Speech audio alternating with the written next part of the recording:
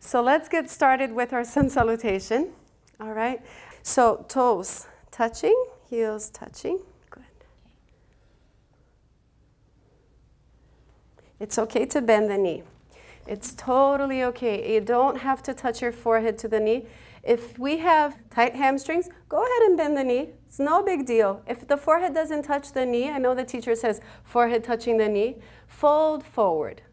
Okay? And that's perfectly good. Okay. Very good. Straight. You see the integrity in the spine? Straight. Okay. This is where I don't know what to do with my feet. Okay, the top of the feet roll, like yes. And see how the shoulders and the wrists are not in one line? Right? Okay, you want to keep the shoulders and the wrists in one line, and I'll show you how. So go back into plank pose. Okay, roll forward to the balls of your feet. Now bend the elbows. Keep your elbows hugging in with the body. And then from here, uncurl. If it's too hard to go from a 90-degree up, you can bring your chest down. That's fine. If you want to start practicing, that's good. But you want a straight line. Still, your shoulders are over your wrists. Yeah.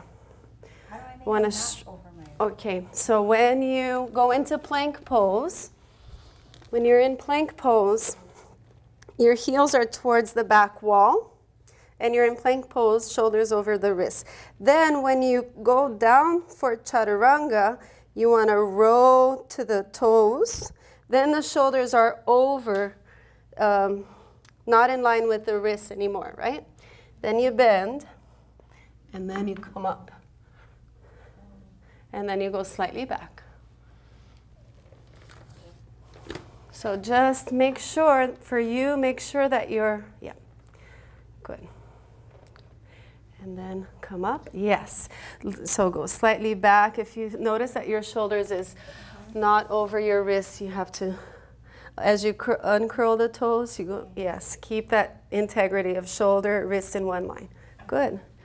Curl and lift hips up and back. Okay. So you can create a little bit more space here.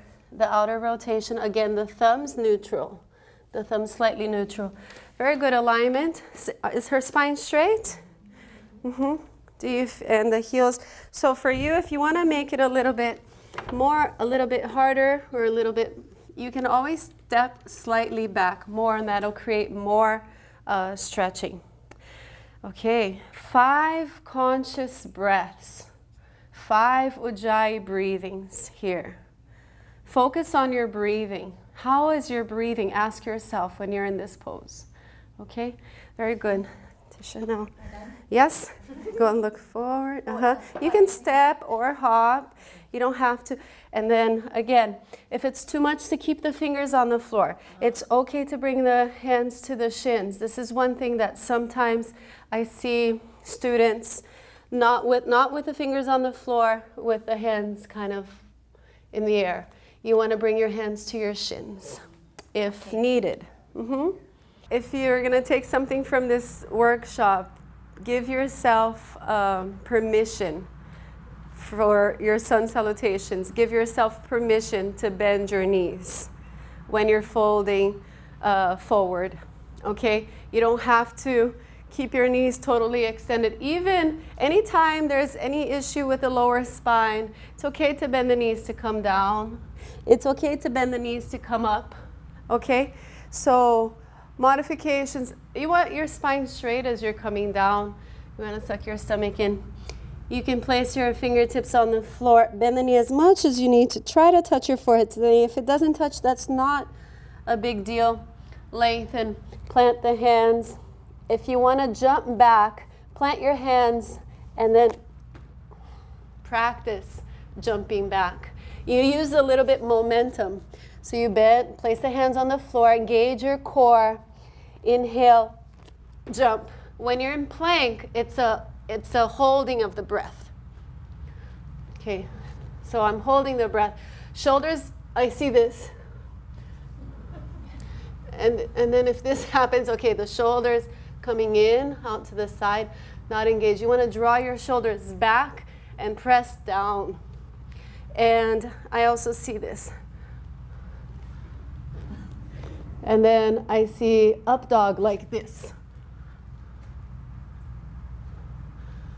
What's the main thing that's wrong with this up dog? Legs are round. Legs are in the ground. Up dog is off. Thighs are off the floor. Knees are off the floor. If you're going into up dog. Shoulders, wrists in one line. Knees off the floor. Top of the feet are on the floor. If you're in, you don't have to go again. Give yourself permission. Listen to your body. Your body is the teacher. You don't have to go into up dog. You can go into cobra, but just open the chest, keep the elbows in, look up.